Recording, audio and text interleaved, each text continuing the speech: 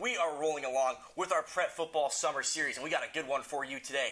Joining me today, Rhett Stallworth, head coach of the Yuma Catholic Shamrocks. Coach, first off, thanks for stopping by. Oh, thanks for having us. It's always a pleasure. It always seems like there's a Stallworth on the field at Yuma Catholic. Your son, Rocky, our Defensive Player of the Year this past season.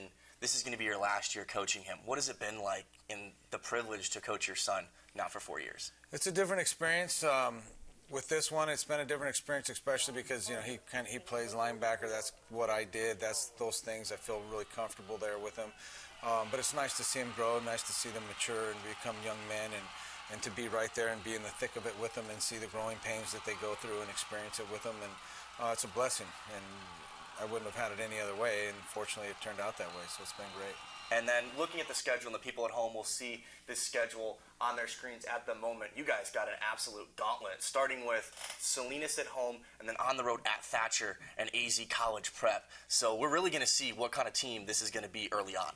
Yeah, that schedule's brutal, but it's what you need today because, last year in 4A, I think there's 9 sections, and only 4 of the sections qualify people for state based on the PowerPoint system. So out of that 10-game schedule, 9 of those teams are playoff teams, and that's what you need because you're going to have to get PowerPoints one way or another to get in there. And ultimately, our goal is to be in the top 2 or 3 so that we can get home field advantage during the playoffs. You guys had that home field advantage throughout the playoffs, really helped you get on that run to the state championship game. Absolutely. But what's it going to take this year to go that one step further and bring back that state title to Yuma? Well, we've got to plug some holes on the offensive line. Our defense should be pretty good. We have a lot of returners there, and we're going to have to find a way to. We're not going to be able to replace Tate Ford, but we're going to have to find a way to kind of plug the dam there a little bit. And we have kind of a running back by committee approach right now, and we'll see how that goes. And again, it's managing people that are playing both ways as well. We've got to be balanced though, and just play a little bit better defense. And I think by the end of this, we can pull it off. It just depends on every year we've ever won a state championship. There's always that one crucial time where it seems like it's just a little bit of luck went your way, or the bounce went your way, or something like that. A little bit of magic. You definitely got to have that, but to be in a position to have that, you got to create that, and that comes through the hard work and the paying attention to detail. Well, Coach, I can't wait to watch you and the Shamrocks run outside the tunnel. Thanks for stopping by, and thank you all for joining us as we move across the Yuma and the Imperial Valley all summer long with our Prep Football Summer Series. For the full 2 parts of that interview, you can head over to our website at kymate.com/sports. Now transitioning to baseball, the 18U Yuma Diablos summer baseball team worked their way up to the top spot during the weekend at a 15-team tournament in San Diego. To San Diego, head coach Farron Owl's Diablos in the championship game as the 3 seed against the top-seeded Fellowship of Christian Athletes team out of Oceanside. There's Calexico's David Lara getting the start on the bump for the Diablos.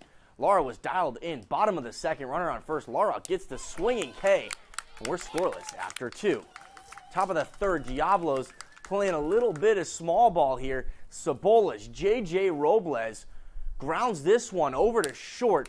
The speedy Randy Baez gonna beat this one in the force attempt out. The Diablos, they got runners on first and second, no outs. Both will be bunted on over during the next at-bat, bringing up Colecto's Andres Ontiveros.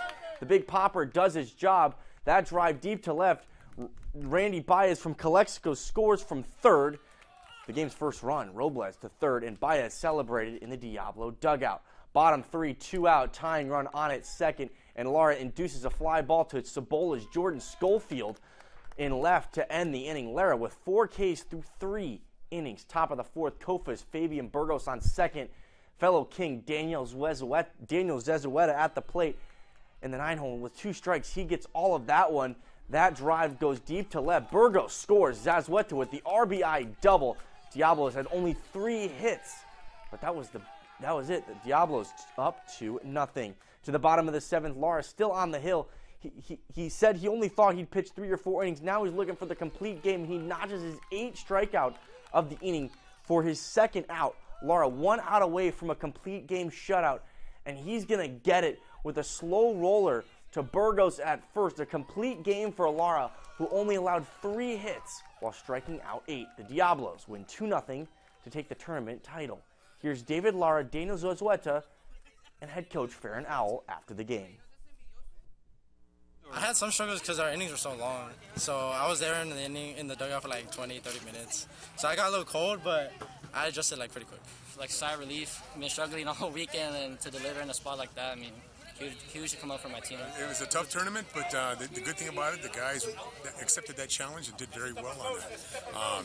The good thing about the other aspect is that fundamentally wise, our pitching was good, our defense was good, and our hitting was excellent throughout the weekend. The Diablos outscored their opponents 21-3 and finished 4-0 over the weekend. The 18U Diablos have now won back-to-back tournaments in Phoenix and San Diego.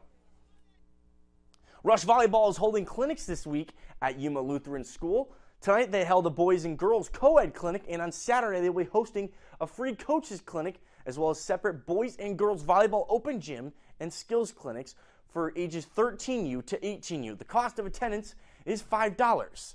For more information, scan the QR code or visit our website at kyma.com/